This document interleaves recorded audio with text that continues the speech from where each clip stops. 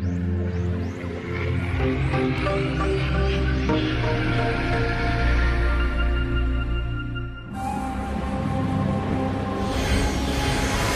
knew from almost the very first day that we wanted to make Prince of Persia an open world game. Simply because we really like giving the player sort of that authorship, that control over their experience. By this, we've been trying to clarify that we don't mean sandbox. They don't just run everywhere, anywhere. It's more like a network where they're traveling down these controlled paths, and then they get to intersections where they can then decide where they want to go. When you're in one node and you want to get to another node, there's a lot of different pathways in terms of how you get there. Do you go up and then over, or do you go down and then over, or do you go backwards and then, there's a lot of different pathways that the player can take. They have complete freedom to travel wherever they want, and they have freedom they'll make choices in the game that where they decide essentially what areas they're going to be trying to heal first.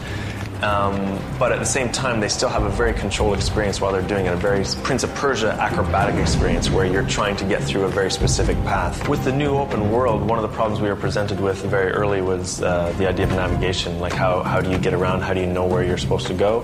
And so we came up with a system that we called the compass, which we have shown. It's one of Elika's magic powers where she essentially sends a light out from her hand, and that light leads the way. And so the player follows that depending on where they want to go. So if ever you're lost in the world and you don't know where you're going, or you don't know how to get there, or you can't find the next acrobatic path that you need to take, Elika's compass power is a tool for the player to use to help them navigate through the world. One of the more exciting aspects of the new Prince of Persia is how we've had to try to fit a really epic linear story into an open world non-linear game. Each area has a different feel to it, each area has its own area of story, a different journey for the characters to go on, all contained within the main narrative.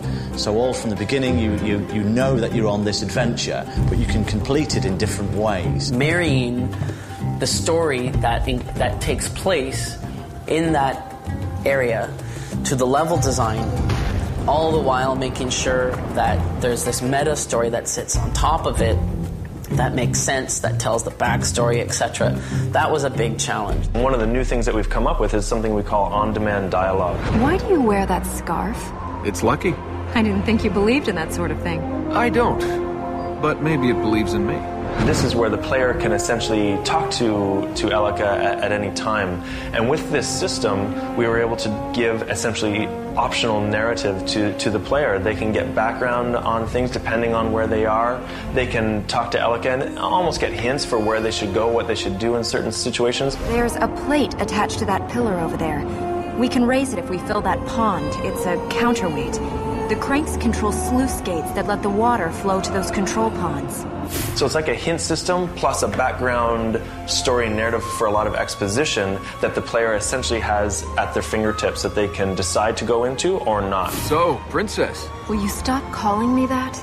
Well, that's what you are, isn't it? My name is Elika. All right. Sorry. I didn't catch your name. That's because I didn't give it to you. Just as an example, the characters are going to start off as strangers. They don't know each other at the beginning of the game, the prince and companion. But just as when you meet anybody else, you get to know that person that you're on the journey with. What was that? How did you... Hey. I'm all right. It's nothing. It looks like it. The fertile ground is pure now. It will stop Ahriman using its energy. So he's trapped? No. We must heal the other fertile grounds. Every aspect works towards that same vision. And so now when you're playing the game, you don't feel torn apart by different aspects of it. It really does. It just lets you be in the world and lets you run around in it. So I think the biggest reward for players that play the game is that they will feel completely immersed in it because everything in the game is pointing them into the game.